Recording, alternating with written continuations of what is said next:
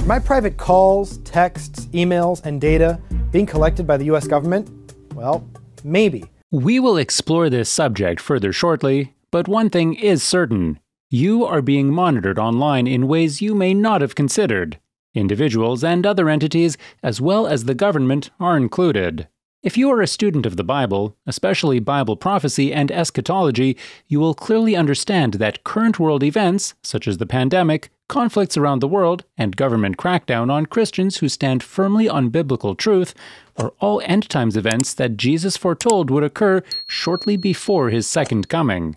You must remain cautious, because your adversary prowls around like a roaring lion looking for someone to devour. 2008, Congress approved even more surveillance. This time, technology played a huge role, because by now the United States had become the world's information superhighway, and much of the globe's communications were routed inside the country.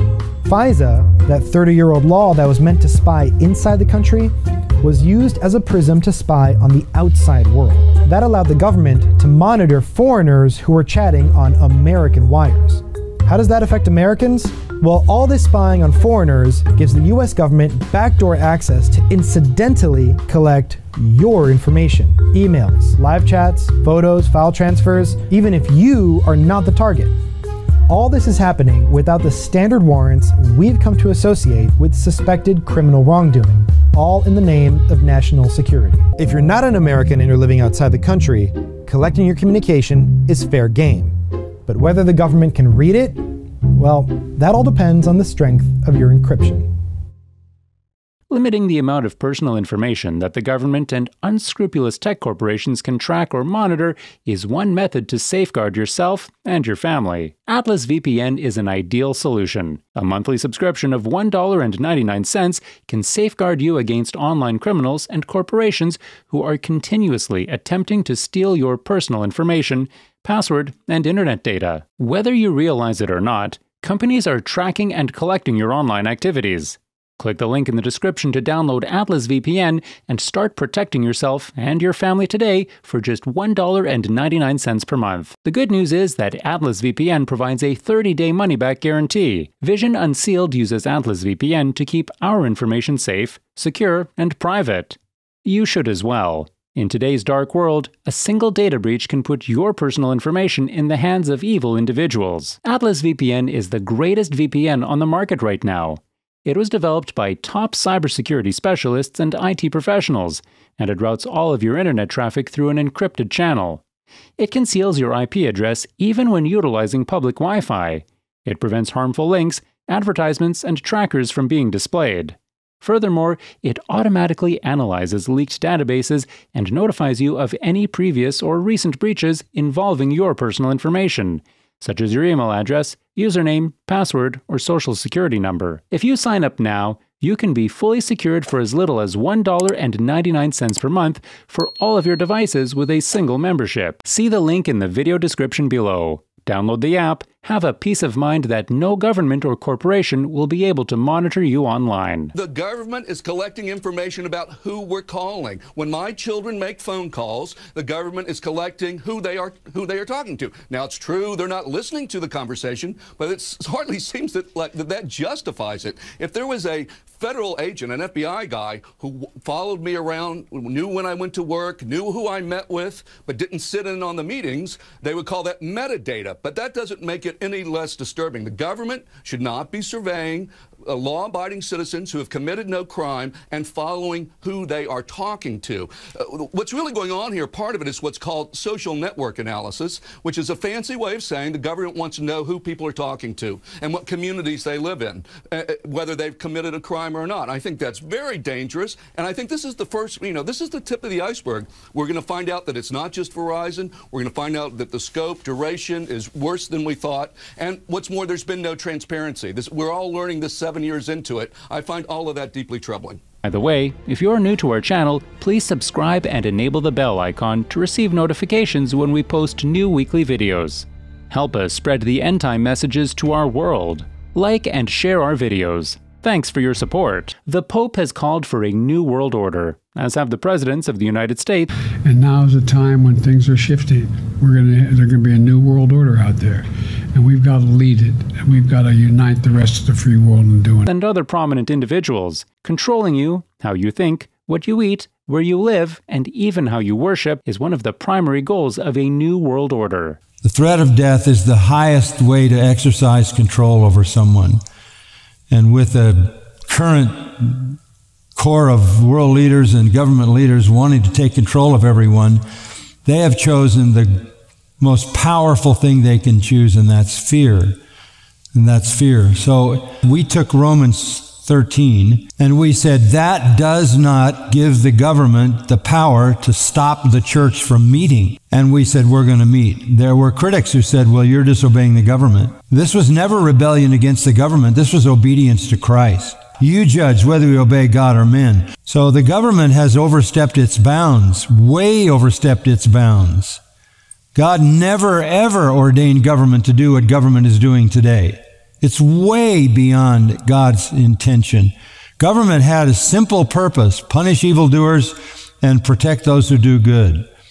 And to show you how perverted the government is, it is basically committed to protecting the people who do evil and punishing the people who do good.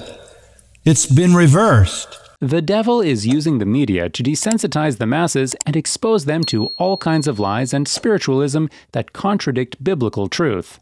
The groundwork for the rise of the Antichrist is being laid right in front of our very eyes. Within the priesthood in Roman Catholicism, there's a special group of priests called Jesuits. The new pope, for the first time ever in history, is from the Jesuits. Give themselves on the surface to education and to care for the poor. In the long war on the truth, the most formidable and relentless and deceptive enemy has always been Roman Catholicism. At the top of the pile, the true church has always understood the Pope as a usurper of the headship of Christ over his church. The Reformers brought this to its focal point under Martin Luther's launch.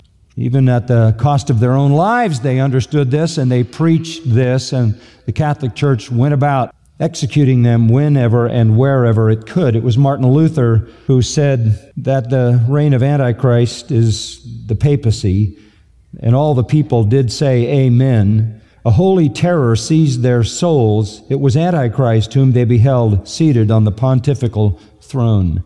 Luther made that clear. Many people who claim to be Christians are more concerned with external and emotional experience than with biblical truth. Hollywood, government agencies, and large tech corporations have created an ideal atmosphere in which they can track your daily actions and affect your behavior in a variety of ways. It is quite easy to control you when these entities have access to everything about you, and the Bible warned in Revelation 13, verse 17, that no man might buy or sell save he that had the mark, or the name of the beast, or the number of his name.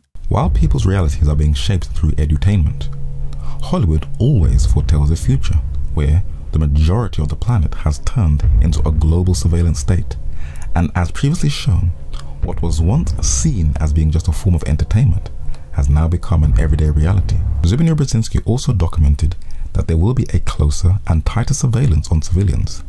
And this will be as a result of the digital technology of the multinational corporations. Imagine a world in which you are not permitted to purchase with cash in grocery stores, drugstores, or gas stations due to a cashless system.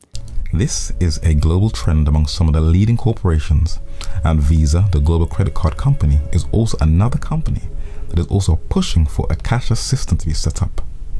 Visa sits at the center of a global network of more than 1,500 banks linked by 1.5 million miles of secure fiber optic lines. And it does seem more convenient when you can just click one button and make a transaction in just seconds without going into your wallet and taking out coins and paper. But cashless is going into a direction where there is no reversing the trends, and when one of the big four American multinational technology companies pursues a business partnership with one of the largest investment banking enterprises in the world, the US-based Goldman Sachs. Everything the geopolitician Zbigniew Brzezinski said half a century ago is now coming to pass before our eyes. And your access to the digital world is prohibited because you have not accepted the mark of the beast. Imagine being unable to communicate with your loved ones by phone, text messages, or social media because you refused to bow to the one world spiritual leader. If you think these are mere conspiracies, think again, because that is where we are headed. The Pope is portrayed as a godly and moral leader who not only seeks the spiritual well-being of all people, including non-Catholics, but also strives to make the environment a better and safer place for all people. The Bishop of Rome, Pope Francis I, is the most powerful geopolitician on this earth. He sits on a throne between two angels, a model of God's throne, clearly showing whose place he wants to take on this earth. He meets with the founders and current heads of the technotronic digital age, whose companies collect all of our data and is preparing for a global cashless society. The chairman and CEO of the largest multinational mass media and entertainment conglomerate, Disney's Bob Iger, also visits the Vatican to get a photo op with the Pope. And others all over the business world flood to the Vatican, taking economic advice from the Bishop of Rome. The Vatican has also attracted some of the most famous individuals on this earth to discuss climate change and the effects of geoengineering. This Jesuit Pope outwardly advises the energy companies on caring for the environment, but is covertly investing into these very same monopolies. Your average person would find it absurd if you were to tell them that this system wants to take over the world. She has openly declared it in her own words. It's not a secret. Only a few scattered people who still diligently study the prophetic charter are aware of this. The truth is that the Pope is not innocent. All roads will eventually lead to Rome, whether you believe it or not, whether you agree or disagree, but it will not last forever. The papacy has exactly the same thing, because the Pope is today the representative of the Babylonian religion. So when he says the Mass, he has a round wafer disc, its roundness coming as a symbol of Baal. And after a Mass, it is placed in a monstrance, which is a half moon. A Vatican insider, Dr. Malachi Martin, has said that based on the message of Mary, in a personal visitation, John Paul believes there will come a day when the heart of Islam, already attuned to the figures of Christ and of Christ's mother Mary, will receive the illumination. I like these words, you know, they sort of ring once you get to know them. It needs a second Fatima, in which they will recognize him as God's vicar on earth. So who must be recognized as God's vicar? The Pope must be recognized as God's vicar. Then, with fellow travelers like the Church of England, the Episcopal Church, and others of like mind, the Pope could be worshipped as the infallible Holy Father by over 1/2 of the world's population. I'd like to correct him. All of the world's population. But that's besides the point. I beheld, and the same horn, that is, the Pope, made war with the saints, and prevailed against them, until the Ancient of Days came, and judgment was given to the saints of the Most High. But the judgment shall sit, and they shall take away his dominion, to consume and to destroy it unto the end. And the kingdom and dominion, and the greatness of the kingdom under the whole heaven, shall be given to the people of the saints of the Most High. Daniel 7, verses 21 to 22, and 26 to 27. So how will all roads lead to Rome? You carefully condition minds into the fantasy of the Middle Ages, when papal Rome once ruled most of Europe, so you can familiarize the world's minds into the past by using the most popular shows. You then cleverly and carefully implant Roman Catholic imagery into the public.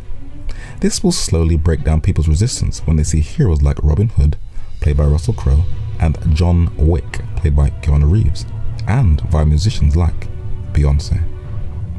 This will put people's guards down to the papacy.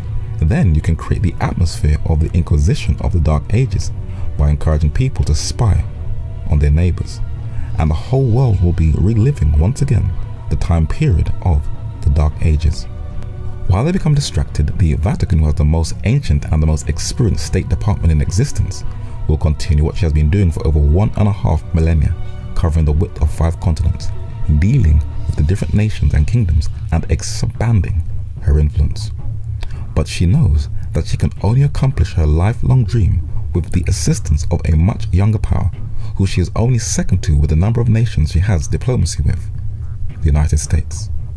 Is it even remotely possible that the US is assisting the Pope in her ultimate goal of becoming the supreme head of the one world religion? Since 1984, the United States has continued diplomatic relations with Vatican City.